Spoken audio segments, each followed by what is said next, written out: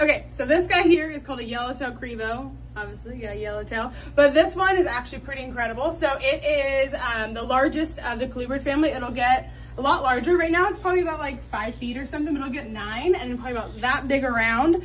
They eat like a venomous snake, but they don't have any type of venom in them. So it's kind of crazy. What they'll do is they'll just like eat it and just keep on like maneuvering their teeth around, just kind of like keep on swallowing it down, and before they know it, they got the whole meal.